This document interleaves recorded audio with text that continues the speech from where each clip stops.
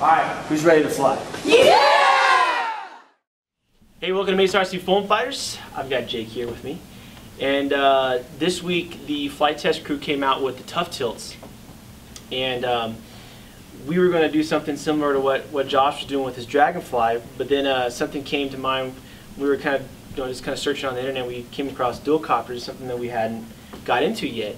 And he gave us 2 Tough Tilts. So we figured, well, why not try to do a dual copter since probably everyone else is going to do a tricopter. And so we went into it not knowing what we were getting ourselves into. And it was a pain in the butt because there is literally nothing out there. So when you did your initial research, what did you find? We found out that we couldn't use the servos that we originally tried. So we got these 360-degree servos. And yeah, it's so we tried this first one here. I don't know if you can see it, but it's just a regular G90S's, and they fit in the Tough Tilt fine. But when we were running it, it didn't do the job. But Josh gave us these ES. I think they come standard with their kits that they sell at Flight Test, and these things were amazing. They absolutely just kick butt. It was nice, smooth movements with the motors and all that. But when we were making this, I told Jake, go on the internet and find what you can find. Find some videos, find some build tips, and there was nothing. So he's like, well, Marshall, there is nothing. I'm like, oh crap. Okay, so we originally had the Mini, and this is just one of those old crappy mall copters you can get that don't really fly very well, and so we're not flying it anyway, so we just destroyed it and then put all this stuff in there. But anyways, we had the Mini first, right? And so we're like, well, just for the sake of space, we put the Mini controller in. And it didn't do very well. It wasn't very good at all. But we also had the whole motor section or boom inside or on the bottom, right? Mm-hmm. And that didn't seem to work either, because when we finally figured out how to do all the controls, because when you do dual copter on the mini quad or on the KK board, it is not right. Not right at all. So if you just think you're going to go standard stock setup on a dual copter, it's not going to work. You're going to have to do a little research. But we came across this guy called Robert Oho, and I'll put it up on the video too, but this was from RC Groups, and he goes through pretty much saying the exact same thing we did. There's no build videos on it, there's no text on how to set up a dual copter, so he did it. And we were fortunate, we followed it right to the T, and it was perfect. The only problem is the Mini and one of the bad servos and the bad motor. We crashed this thing, I don't know, probably 12, 15 times before we just were like, all right, screw it, we need to change up our game plan here. And so the Tough Tilts were fine. The Tough Tilts stood by their name, but everything else was done. So we switched to KK2, right? Yep.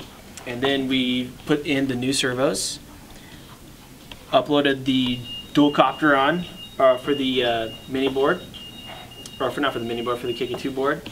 And then all we did was we had to go in and change the mixer editor, and he has it all on this, what to put all the settings for. So I believe the motors were fine, and it was the servos that needed to be swapped on the rotor and aileron piece. Mm-hmm. Our PI editor, we brought everything down, all the gains down. And then with the DX6, we even brought all of our controls down to like 40%.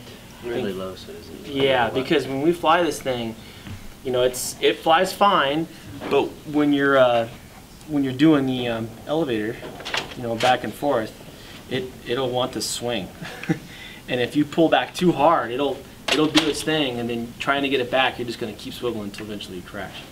But the rotor has great control, and the aileron has great control. But we comped all down to 40, I think, on all of them, with a little bit of difference. I think we did like 25%, 30% of the throw. So, other than that, what do you think of the build? It was really hard trying to get, because first we couldn't find a dual connector to connect two ESCs together. and then we couldn't figure out why the KK2 board wasn't working. It was a pain in the butt. But then once we kind of, you know, got our hands dirty and we're figuring out, it literally took us the second time to get all this back in with new equipment. It only took us but maybe 15 minutes to put it all together. It wasn't very long to put in the servos. I mean, the servo's messed up. It's not like a huge process. You just cut the 2 tabs off and pull it off. Get the new servo on there, do the 2 new linkages on there, and you're fine. You don't have to deal too much. But other than that, it was a cool project to do together real fast. And here's some flight footage of it.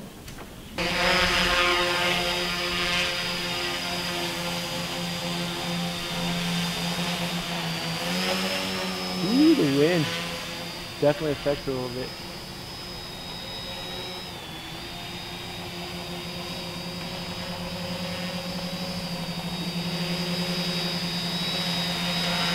That rocking motion is crazy. It's almost like you just gotta let it go when it runs to rock like that.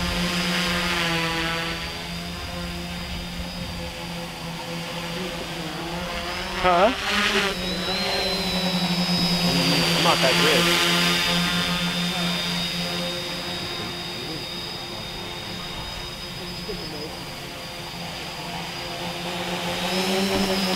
Ooh, little oscillation there. I'm getting the hang of it. Whoa. Oh, it's a long way, it's a long way, it's rocky. Oh, that's not too bad. Top tilts in action. Yeah. Oh, you done. Oh. How is it? It's fine. Okay, put it in the grass, blow all that snow off.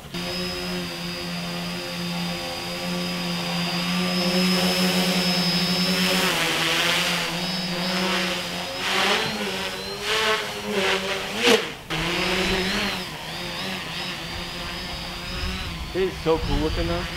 I can see how guys get into the, what's that, Avatar one?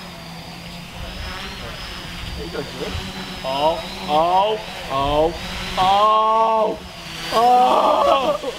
you're done. Oh, good recovery. It's almost like you just gotta like let the elevator go, you know? And we pick up that, dude. I gotta see it, bro. All right, we'll fix it. You still filming? Get over here, Jake. Hey, good job on the project. That was awesome. Something fun to do. Obviously, you know, there's a reason why there's not a whole lot of dual copters out there. Is because they're hard. But we did put the tough tilts to the test, and they held up just fine. Nothing's wrong with them. They look like they're brand new. The only thing that was our boom just broke off. Our top piece. We'll just zip tie that back on. And we'll have to keep practicing these. Other than that, thanks Jake for helping out with the project. Thanks for watching.